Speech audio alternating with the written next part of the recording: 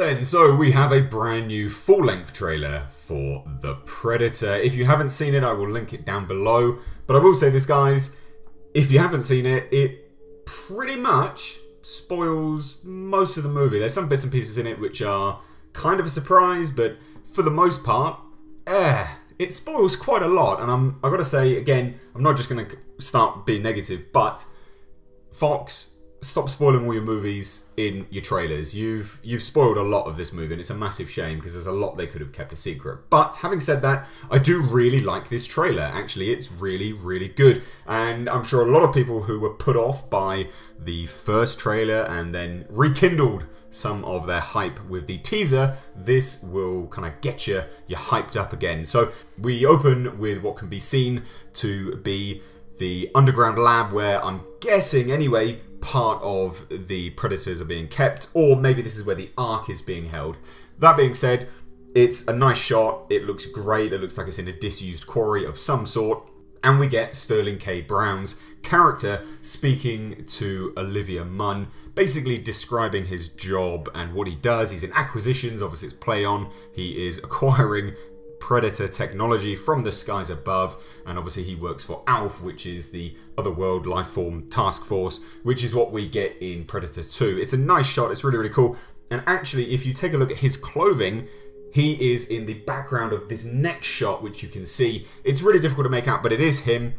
It's exactly the same clothing, and it looks to be around the same area where the opening shot is, kind of like a quarry-esque place, but it's definitely him in the background. And then obviously we cut to that awesome shot of the Predator ship coming into land, or crash anyway. And yeah, from there we get a nice bit of tension between Olivia Munn and Sterling K. Brown's character. Basically, what is on the ship, you know what is on the ship, so on and so forth.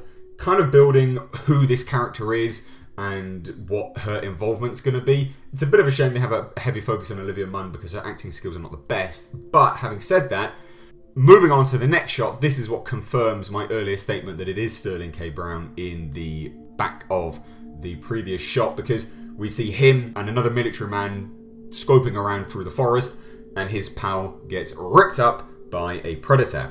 Interestingly then, we get our first look at Boyd Holbrook. This is what we can presume to be New Mexico. Not overly sure what is going on here, whether he is with Sterling K. Brown's character, because there's some other bits further through the trailer which make me believe that he is.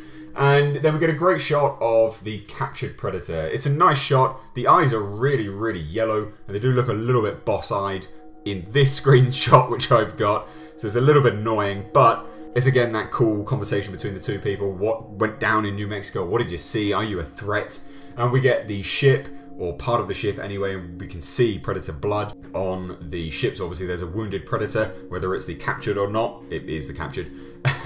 And then we see Boyd Holbrook, or what looks to be Boyd Holbrook anyway from what I can see. It looks a little bit off in this picture, but I believe it's Boyd Holbrook, smelling the blood for whatever reason, no idea. And then we get the awesome shot of the Predator mask, which looks kind of like the one which we see later in the trailer, and if it is, then obviously he's fixed it by the looks of it. But it's a nice mask, it's really, really cool, and yeah, the nice close-up shot of it. It looks that they've done a good amount of practical effects for this film. And into the next shot, which I found interesting anyway, this is the Ark. It's a Predator ship. It's what was released in some of the behind-the-scenes images, which were basically leaked on Instagram earlier in the, well, last year actually. And it's cool. I don't really get the deal with Sterling K. Brown's, why are you wearing sunglasses, mate? You know, you're inside. Is the soundtrack, I wear my sunglasses at night? What are you doing? And then we get a feel for the crazies. This is what these band of veterans are. These are the PTSD-ridden veterans. Again, I'm going to reserve judgment, but I still think that's a bit, I don't know, a bit tasteless. But you get the feel for the comedic tone, which there is heavy comedic tone throughout this film. I've spoken to people who have seen the film from test screenings, and this is part of that comedic tone. It's not bad by the looks of it from the trailer, but this is your first official, I guess, feel for that tone. Then we get the captured Predator. We get a close-up of his hand. He's wriggling around, and the prosthetic work looks really, really good. The suits, they've got a good texture to them. They look good, but again, into the next shot, the face just looks I don't know, a bit odd here, to be honest. His mandibles look a bit odd. I'm not poo-pooing it, it's just picking up on it, basically, that's all it is. This is the main Predator that we've seen throughout all of this. This is the captured Predator, which we see in the next shot, breaking free, wreaking havoc, smashing the place to pieces. And it's from here where they're testing on these Predators, where they know that they are hybridizing. So you get a real feel for what is going on. The captured Predator's been captured, presumably from the ship that landed in New Mexico. And straight cut to him gearing up, loading up all of his Predator gear. He's wearing the helmet now. We get that iconic flash of the eyes, which we've never seen before when they put on the mask. So it's nice to see, you know, that they're adding that back into the canon, but when they're putting on the mask as opposed to just flashing the eyes, which we get in the original film. It's a nice throwback. Again, the prosthetics look good. Studio ADI, I believe, did all of the suits for this, and they're very hit and miss. These suits look really, really good, so I'm not, you know, I am looking forward to it based on that. Again, nice close-up of the mask as he's choking Boyd Holbrook up against the wall. Again, this is the captured Predator, and if you note closely at the dreadlocks, they've changed the aesthetic. The dreadlocks, they actually look like hair now.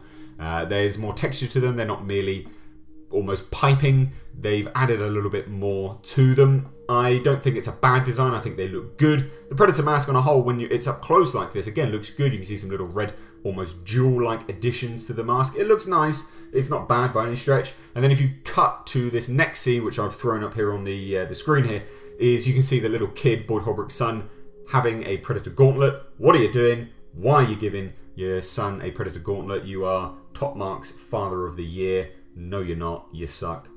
Take that Predator wrist gauntlet off your son. Not good. And then we get an awesome shot. This was what was in the NBA TV spot anyway, but this is the upgrade Predator ripping the captured Predator through the wall, no less. This is a 10-foot tall beast. And yeah, it looks good. It's nice to see it in HD. And again, another shot of this. There's actually one later down the line, which I'll show you in a second. But it looks good. The design looks good. Again, I'm a little bit dismayed by the use of CGI on this. But look, you can't get someone that's 10 foot tall. There isn't anyone. So I don't mind it. And it does look good. But again, bigger isn't necessarily always better. And I do feel that Fox may have fallen into that trope with this film. And that's a bit of a shame. But it's interesting. I wait with bated breath to see how it plays out. And then we get a nice shot here. This is what I'm talking about. This shot here is of Boyd Holbrook, but he looks like he is wearing all of his camo from the start, which if it is, then this is clever editing because he says light him up and everyone shoots. This is framed as if he is shooting at the upgrade Predator, but he's not, because if you look at his face, he is wearing camo on his face, but he's also wearing a wrist gauntlet. So I believe this is actually the start of the film as he stumbles across the Predator ship. So it's clever editing, but it's nicely done.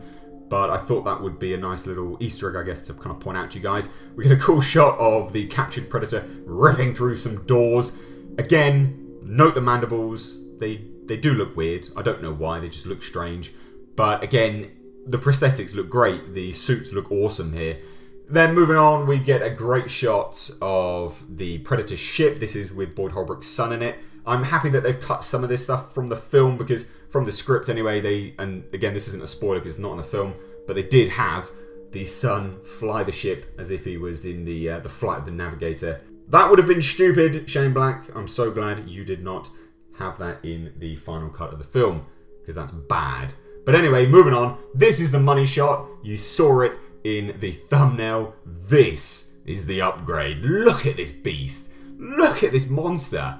Again, bigger is not always better, but this looks badass.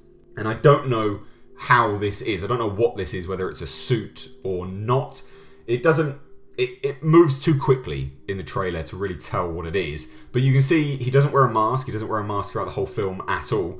Or doesn't from the script anyway. He doesn't need to, because this is the heavily hybridized Predator. This is the beast of all Predators. And yeah, I mean, it looks good. You can see the red markings again. Whether this is some form of tribal paint or not, it's difficult to tell because it runs through his shoulders, through his face, and it looks like it's almost skin pigmentation, but it almost looks like it is patterned as well. But it looks great. I think this looks fucking awesome.